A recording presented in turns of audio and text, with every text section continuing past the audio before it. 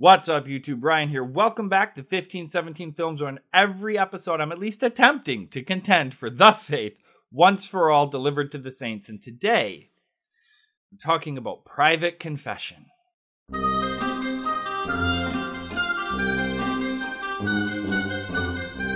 I know. Cue the strings, cue the orchestra, cue the wind instruments, and from mainline American Protestants, cue the rock band, all singing in unison. That's too Catholic. It's incredibly Catholic. But what you mean is that's too Roman Catholic, and no, it's not. Now let me tell you a little story, and then we'll get into private confession and absolution. 501 years ago, well, longer ago than that, there was a little monk in Germany named Martin Luther. Martin Luther's conscience was sorely vexed by all of what he felt would be the sins that kept him from heaven. Either he was going straight to hell or he was going to rot for millions upon millions of years in purgatory because he was a sinner. Now, part of this is because the Roman Catholic Church at the time wasn't teaching a proper doctrine on justification, and Luther felt that God was angry with him. Now, Luther would go to confession for hours and hours and hours, and he would leave not trusting. And then he'd think of more sins and go back and confess for hours and hours on end. And sometimes Luther would beat himself, scourge his own back, or lay prostrate in the snow, almost freezing to death. Later in his life, Luther would report that these monkish activities almost killed him and were the reason for his poor health as he got older. Fast forward to the Lutheran Reformation. The writing of the Small Catechism, a book of instruction for children into the basics of Christianity. 6 chief parts were included in this: the 10 Commandments, the Apostles' Creed, the Lord's Prayer, baptism, confession and absolution, and the Lord's Supper. It's amazing, don't you think? For someone who was trying to change the church, as Protestants seem to understand the Reformation, that Luther would hang on to confession and absolution. Now, in a general sense, confession and absolution in the Lutheran Church is different from that of confession and absolution in the Roman Catholic Church, in that the absolution is contingent upon some sort of penance. You confess your sins to the priest tells you what Christ has done, what you must do, and only then maybe some peace for your conscience. Lutheran confession and absolution, Christian confession and absolution. You confess your sins to the pastor, and the pastor tells you what Christ has done for you in his suffering, death, resurrection, all credited to you as righteousness when you were buried with him into that death and raised with him in his resurrection to newness of life at your baptism. You hear from the pastor, from God himself, holy absolution won for you by the all-availing sacrifice of Christ's body and blood on the cross, given to you in your baptism. This is peace for the troubled conscience, and a little frozen monk out in the snow decided it was worth hanging on to. So what I want to do is go through Lutheran private confession. And to do that, I have my trusty Lutheran Service book. Now, Lutheran Service book is a phenomenal resource, and you don't have to be Lutheran to have this in your house. So I've turned to individual confession and absolution. And you'll see there's some red, there's some black, and there's some bold black. So a simple guide to anything, trying to say rubric and liturgical at the same time. It almost came out rhetorical. I'm going to get slammed for that. A guide to doing anything liturgical is to do the red, say the black. So that's kind of how we're going to do this. So let's just kind of jump right in for the sake of time, and then we'll address a couple of issues and questions maybe you'll have at the end. Otherwise, there's always a comment section below. And if you do like the content, be sure to like, subscribe, and definitely hit the notification bell, because we all know I'm sporadic with my uploads, and you're going to want to be notified when I put something up. So, you'll have to forgive me. I just broke my glasses. Otherwise, I'd pop those babies on, but I just broke them. So, in preparation, you may prepare yourself by meditating on the 10 Commandments. It's a phenomenal way to start.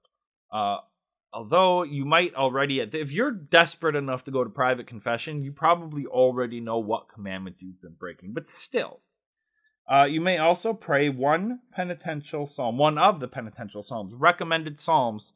And Christians, we should be in the Psalter every day. But recommended psalms, 6, 32, 38, 51, 51, 51. 51. Psalms 102, 130, or 143. If you are not burdened with particular sins, do not trouble yourself or search for or invent other sins, thereby turning confession into a torture. Instead, mention 1 or 2 sins that you know, and let that be enough.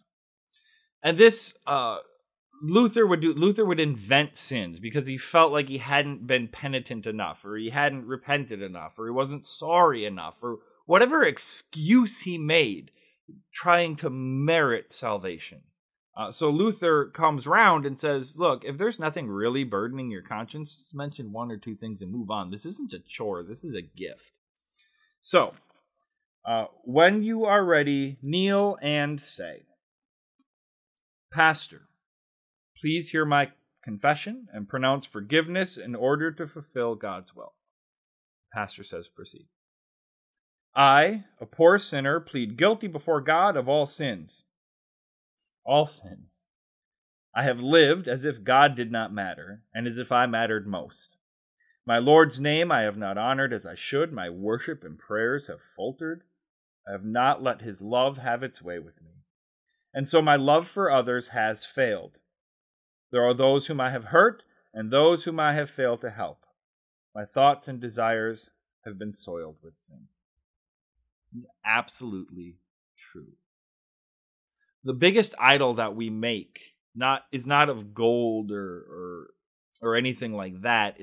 This is the biggest idol that we make. We live our lives every day as if God didn't matter and we mattered most. So this is a brilliant just summary of every way that we fail God on a daily basis. And it's healthy Christian practice to be honest with ourselves about that and to have a confessor, someone we can confess to, that not only holds us accountable, but also someone who holds that special office of the keys to unlock paradise for us and to preach God's salvation and forgiveness to us on Christ's account, not by our own works, worthiness, or merit. If you wish, this is read again, to confess specific sins that trouble you, continue as follows. Black. What troubles me particularly is that. This is where you have the freedom to use your own words. This is where you get to stray away from. And don't make it all flowery or try to sound like you're more sorry than you really are. In ancient Lutheranism, and I wish I could find it, but there's a beautiful prayer about how we can't even confess with any semblance of real awe, terror, or reverence for God. That even when we confess, we're not confessing right or with enough passion. I wish I could find it, and I'm still going to keep digging for it. So, confess whatever you have done against the commandments of God according to your own place in life. The pastor may gently question or instruct you not to pry or judge, but to assist in self-examination. That's the fear, isn't it? That we're confessing to a man, and that man is going to judge us. If that man, that pastor, is worth his salt, according to his calling, there's not going to be any sort of judgment or condemnation. None. He might probe a little, and he might offer some instruction and some encouragement along the way, especially your first time. And we'll talk about my first time in a little bit. But he's not judging you. He's never going to judge you. This is God's shepherd to you. This is a gift. Then conclude by saying, I am sorry for all of this and ask for grace. I want to do better. The pastor says, God be merciful to you and strengthen your faith. Amen. And amen, we learn from the catechism, means yes, yes, it shall be so. Then the pastor will ask, do you believe that my forgiveness is God's forgiveness? The only biblical answer is yes. The pastor then says, let it be done for you as you believe. The pastor places his hand on the head of the penitent and says, in the stead and by the command of my Lord Jesus Christ, I forgive you all your sins in the name of the Father and of the Son and of the Holy Spirit. Amen. The pastor may speak additional scripture passages to comfort and strengthen the faith of those who have great burdens of conscience or are sorrowful and distressed. The pastor concludes, go in peace. Amen. You may remain and say a prayer of thanksgiving, and again, Lutheran Service Book suggests Psalm 30, Psalm 31, Psalm 32, Psalm 34, Psalm 103, or Psalm 118 are some appropriate psalms of thanksgiving. And this is the major difference between Lutheran confession and absolution and what Protestants think confession and absolution is. You confess. The pastor declares you're forgiven. And the beautiful, go in peace. Now, that's important because peace is what you're looking for. For any of us who have gone, and I've certainly gone to private confession, I was looking for peace. I was really upset. I had done something that I knew I should not have done. And I needed to hear those words. Those are Christ's words, and those are Christ's words for you. And he has entrusted his pastors to speak those words on his behalf. Remember when Christ sent out the 72, and he said, if they hear it from you, they've heard it from me.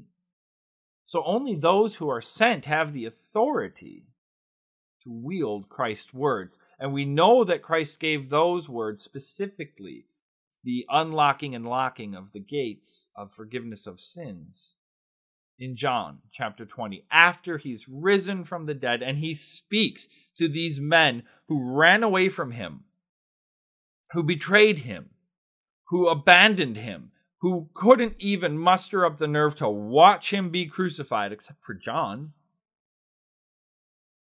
You betray your best friend like that, there's going to be some guilt. Your best friend comes back from the dead afterwards. Oh, expletive, we're in trouble. So the first words Jesus speaks to the men who betrayed him, who abandoned him, and who denied him. Peace be with you. Why did he say peace be with you? Because that peace had been achieved. And he spoke it to them. And then he breathed on them and said, receive the Holy Spirit. Whoever sins you forgive, they are forgiven. Whoever sins you do not forgive, they are not forgiven. This is called the office of the keys. And Luther's catechism is beautiful in laying this out for confirmands and for Lutherans to understand the biblical basis of the office of the keys. The binding and loosing, as it's referenced in other places in the gospel, is not what mainline American Protestants have turned it into, where they're like, I bind you, Satan. Great. The word you were actually looking for is loose, by the way, because you don't want to bind Satan to anyone or anything, so golf clap, Protestants. So, confession and absolution, the office of the keys, pastors have this authority given to them by Christ to speak his words, as Christ himself would say, repentance and the forgiveness of sins shall be proclaimed in my name. This is a beautiful gift to the church. This is something that Christ calls his pastors to do. Is this an obligation to go on a regular basis and confess your sins to your pastor? But it's there. And in ancient Lutheranism, if we can call it that, the ritual was to go to Vespers on Saturday evening, confess, go to Matins on Sunday morning, the Mass, go home, have lunch, come back for Vespers again to honor the Sabbath day. The Sabbath day beginning at sundown the day before and ending at sundown the day of. So that's when I go to confession. I don't always go, but when I feel the need to go, I typically really, truly strive to go on Saturday evening so that I am prepared to receive the Mass, the Eucharist, the Lord's Supper on Sunday. Lutherans, we're really good at confession and absolution when it's in a corporate setting, and we just kind of blah the words out. Most merciful God, I, a poor miserable sinner, confess unto you all my sins and iniquities with which I have ever offended you, and justly deserve the present and eternal punishment. But I am heartily sorry for them. I sincerely repent of them, and I pray you of your boundless mercy for the sake of the holy, innocent, bitter sufferings and death of your beloved Son, Jesus Christ, be gracious and merciful to me, the poor sinful being. See how by rote that is? It's pathetic, isn't it? The beauty of those words, and we take, even in corporate confession, we take them for granted. Lutherans, get you to confession.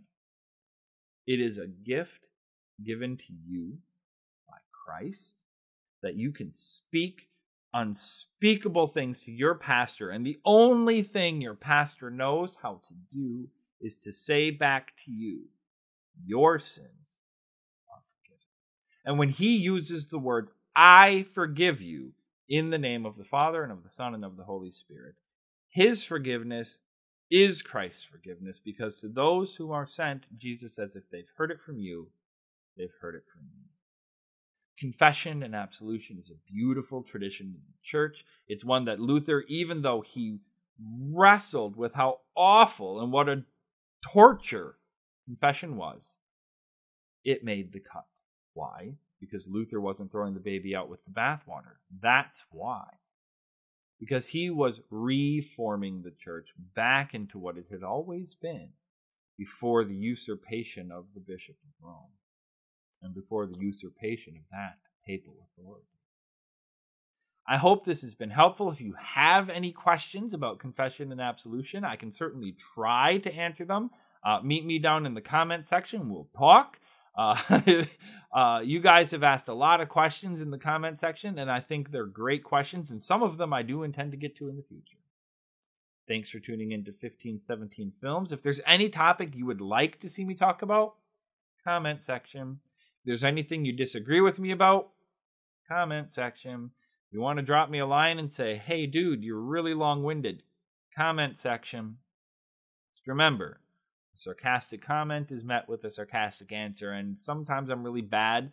I've read every single comment, but I don't always have the opportunity when I'm reading them to comment back. I really got to get better at that.